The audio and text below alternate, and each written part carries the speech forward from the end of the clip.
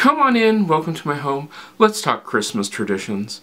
Alright, the reason that this video is being made is because I have talked to a few of my friends and they said this year they're doing nothing and I should do nothing too.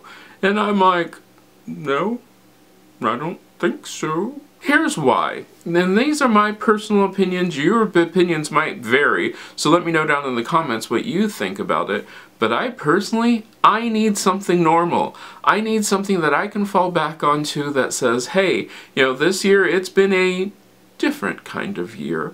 But not everything has to fall apart as horribly as it has. So what I want to do is I want to try to find something which is at least remotely normal. In this holiday season, this is what I'm going to try to do. I'm going to try to stick with as many of my Christmas traditions as I possibly can. Everything from one of our big ones has always been on Christmas Eve, we open a present. Just one present, everybody gets to open one. I've heard in many other cultures that this is a normal thing. In fact, usually it's books that people are opening on Christmas Eve, so that way on Christmas Eve they have something to quietly read as the evening progresses. I think that is a wonderful, wonderful tradition to have. We also do the infamous going to look at Christmas lights.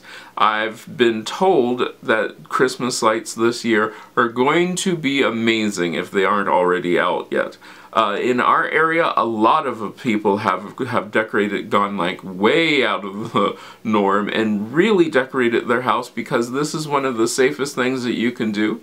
Jump into your car, play some Christmas music, and then look at the Christmas lights. I am so looking forward to doing this, and the cool part about this is as the season progresses, you might see more and more lights go up, so that is something that you can do. Now, there are a lot of Christmas traditions that involve food. Food Christmas traditions are some things that you might be able to get away with very easily. Everything from making Christmas cookies, which, by the way, cookies freeze.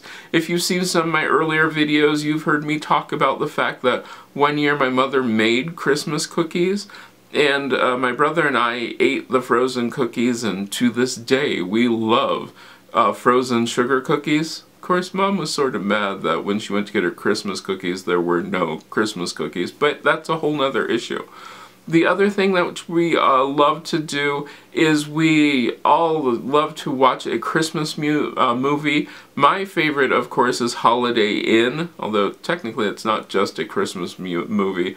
But that is what I love to watch every Christmas Eve. Now, I've been using a lot of the 4K fireplace videos, and I'll sit there reading a book with my Christmas tree on, and it is just one of those wonderful things where it feels like I have a fireplace in my house. It sounds like I have a fireplace in my house. And I just get that, something at least remotely normal about Christmas. And that's what I'm looking for. I'm looking to have a Christmas which is just at least mildly, traditional. Now, everything from candy canes, you can get your hands on candy canes, to maybe you are one of these people who loves eggnog. Go ahead and make eggnog. There is nothing stopping you this year. Maybe this year is a year you want to change up your Christmas traditions. We are going to start, well, when I say we, I really mean me.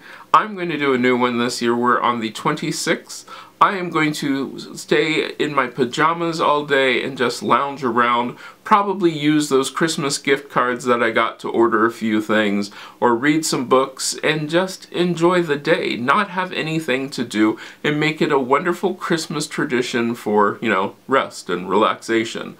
Now, what are your Christmas traditions? Because I know that there are tons and tons of Christmas traditions.